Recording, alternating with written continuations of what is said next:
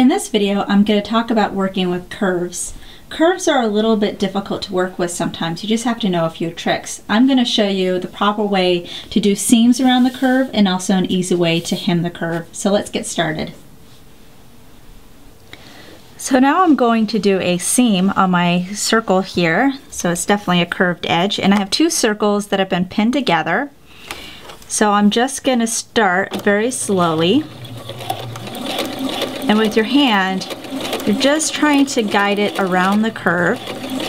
And I definitely go a little bit slower than I do at the straight edge. If you find that your circle is kind of getting away from you, I would definitely slow down. Also, you could put your needle down, lift your foot, and then adjust like this till your circle gets back on track.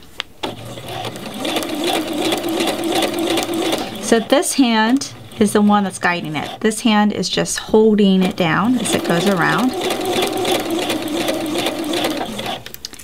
And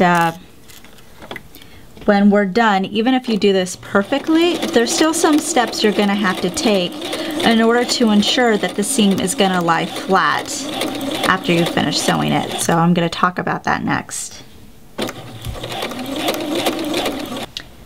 So I have my circle, which I've turned right side out. I didn't sew it all the way around so I could do that, so that's why I have my hole right here. And I have my seam along the edge here. Now granted, it hasn't been pressed yet, but what you're gonna find out is if you feel along where your seam is, you're gonna feel fabric that's been bunched up. Because it's curved, it has no place to go. So this will never lie completely flat because of that fabric bunching up. So I'm gonna show you the right way in order to fix that so that doesn't happen.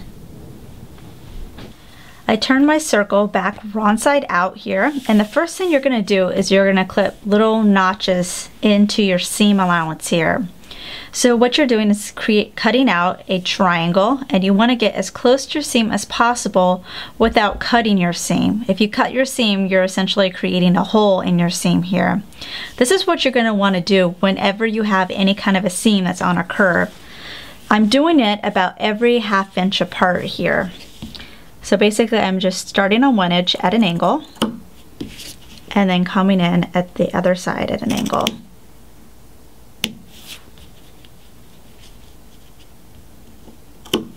And there we go, there's our triangle. So I'm going to do this all the way around here.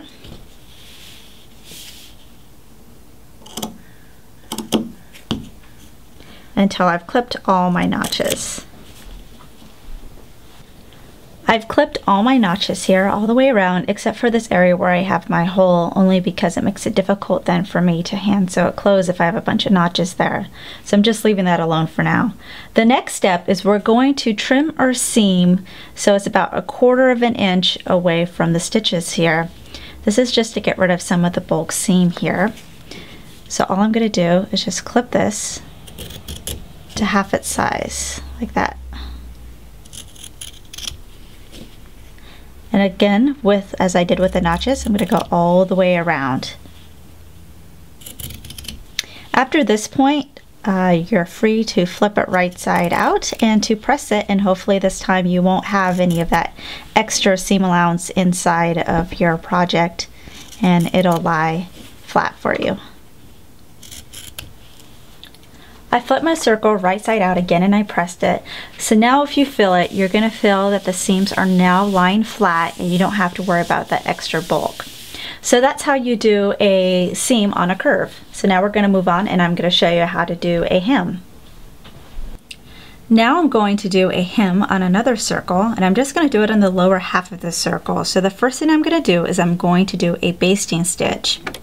So this means no back stitching, and I'm going to do it pretty close to the edge. I'd say about 1/8. And like you were doing for the seam, you're going to want to go slow here and just follow the curve. So when I get halfway through my circle, I'm going to go back to the start of where I did my basting stitch before, and I'm going to do another basting stitch. So I'm probably going to do that one at the 1/4 inch mark. This is because we are going to be pulling the threads in our basting stitch, and it's always a good idea to do it twice because sometimes one of the threads will break. So it just makes it a little bit stronger when you're pulling it, that you could pull 2 threads and hopefully it won't break on you. Okay, so I'm going to pull this one out. Sometimes it starts to gather on me already. And now I'm going to do another one. Just a little ways from my first one.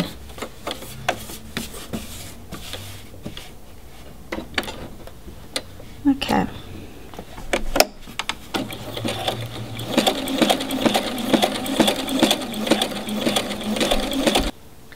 Here are my 2 basting stitches right here, side by side, half the circle.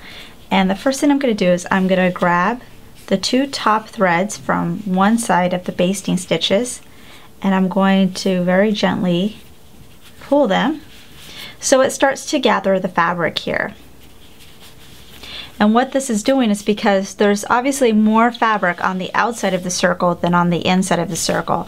So by gathering, we're easing the outside of the circle in order to fit the inside. So we're not going to have a bunch of bunching on the inside part of the circle as we're doing the hem. So I'm just going to continue gathering. I can also pull from this side. And you're just going to distribute this gathering around the circle. And once it starts to look like that, you're going to be able to start folding this. And I'm just going to do a 1/2 inch seam allowance here. So maybe a little smaller. And if you do it right, the hem should kind of fall right into place for you. And I'm just going to start pinning it. And if you feel like it's not working, like it's too difficult, it probably means you need to bunch it up a little bit more. You don't want it to get it too bunched, so you also might need to let it out a little bit as well.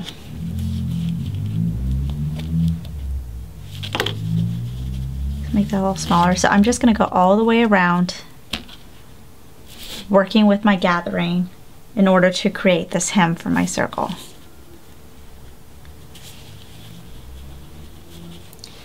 This is the right side of my fabric now. So I have my pins on the other side. And what I like to do is make sure that I don't have any wrinkles at the bottom here. If I do, all I have to do is just kind of stretch out my pins to kind of smooth it out.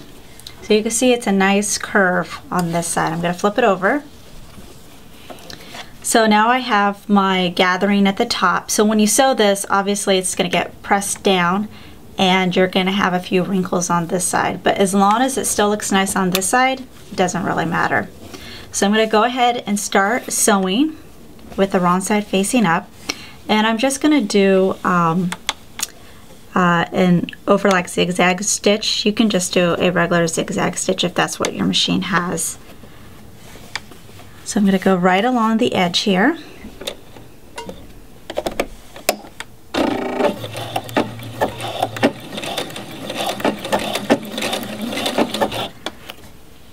And then just finish up my hem.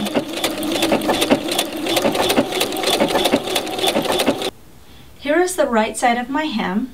And of course you can do any kind of a hem stitch that you want. I just did this kind of a stitch, but you'll see that now we have a flat edge on our hem here, and it makes a nice curve.